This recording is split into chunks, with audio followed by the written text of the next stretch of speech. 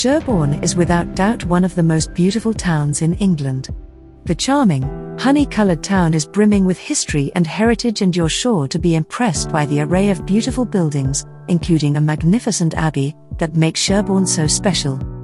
This picture-perfect town boasts 2 castles, one romantic ruin and a delightful new castle with grounds designed by Lancelot Capability Brown, which is featured a little later in this presentation. When people look at the abbey, they see different things. Some see the finest building in Dorset, with its glorious fan vaulting, of which Simon Jenkins is in his book, England's 1,000 Best Churches. I would pit Sherborne's roof against any contemporary work of the Italian Renaissance. Others see a place renowned for its choir, its music and its bells, the heaviest peal of 8 bells in the world.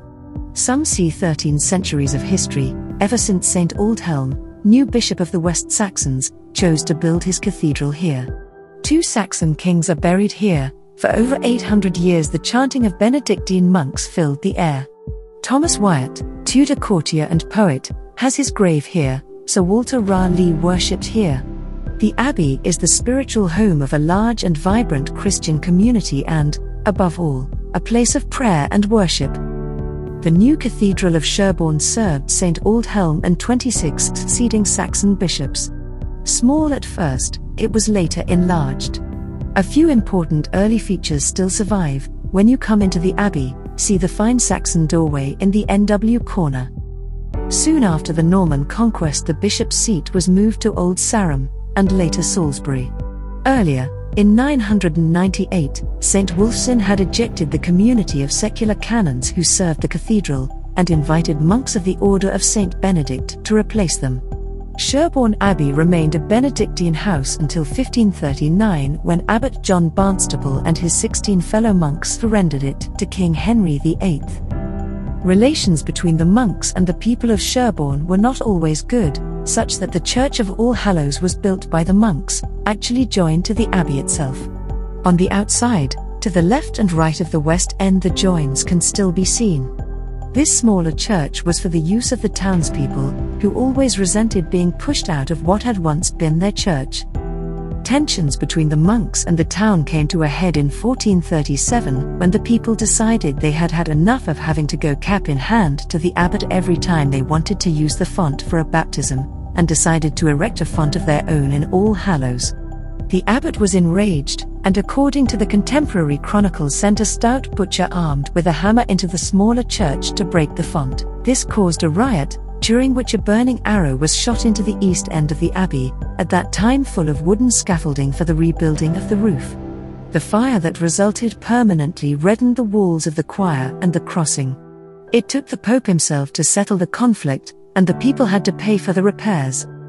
No wonder that at the Reformation they were delighted to regain possession of what has ever since been their parish church.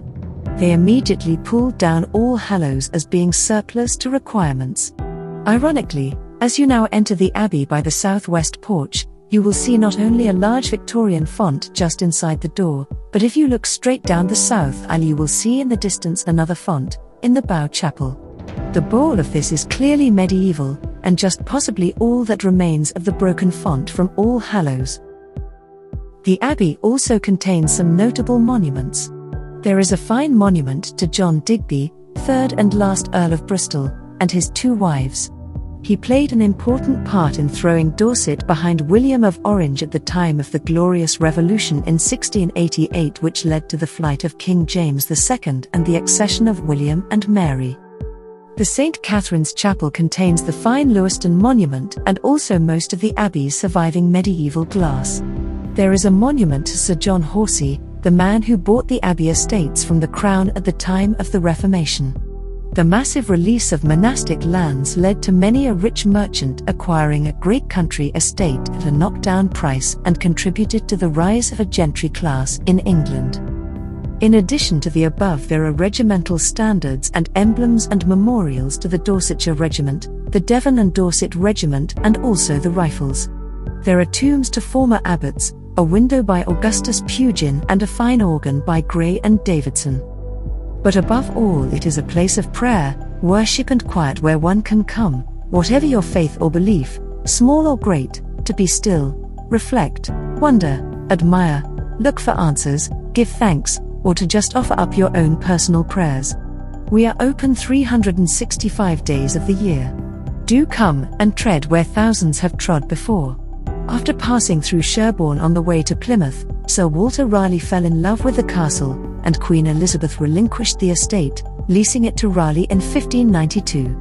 Rather than refurbish the castle, Raleigh decided to build a new house for temporary visits. He completed Sherborne Lodge, a 4-story rectangular building, in 1594. The antiquary John Aubrey described the building as a delicate lodge in the park, of brick, not big, but very convenient for its bignies, a place to retire from the court in summertime, and to contemplate, etc. It had 4 polygonal corner turrets with angled masonry as if they were to serve for military defense, which Nicholas Cooper suggests may be an obeisance to the old building. Its most progressive feature for its date was the entrance, disguised in one of the corner towers so as not to spoil the apparent symmetry of the facade, which was centered on a rectangular forecourt. The entrance vestibule also contained a winder stairwell and gave directly onto the hall. During Raleigh's imprisonment in the tower, King James leased the estate to Robert Carr and then sold it to Sir John Digby, 1st Earl of Bristol, in 1617.